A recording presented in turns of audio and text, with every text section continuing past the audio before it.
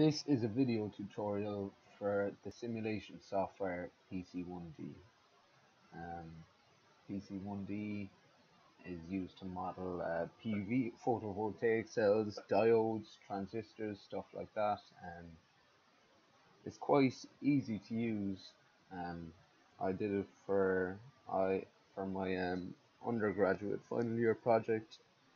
I was tasked with simulating indium aluminium arsenide using PC1D. It's quite old. It was made in 1982 originally, but it has been kept to date. The main reason I'm making this video is because it took me a good few weeks of messing around with it before I could get the hang of it. But if there was a good resource out there for me to base my simulations on, that could have been reduced to 1 week, and that was a bit frustrating. So this is how you download anyway. It's on SourceForge. Browse code here, go ahead, and in downloads then you've a zipped folder. You download this, download it,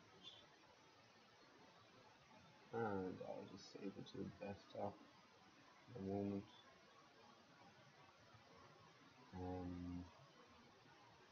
So create a new folder, house it in PC1D, and I'm going to extract this using 7-zip. Extract to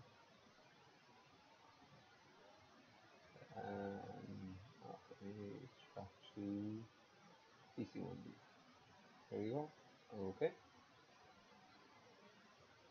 So it's a very small file, only about 4 megabytes, which was probably big at the time in 1982 when it was first made. So then what you want to do then is open up your folder, and then there's an application here, PC1D. So you want to open this up, and this is your program.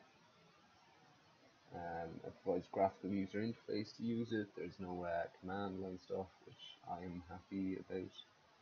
It's quite user friendly, but still it takes a while. A lot of messing around before you know what you're doing. So hopefully this video will speed the process up a bit. So the first thing we're going to do is make a diode, or model the diode more correctly.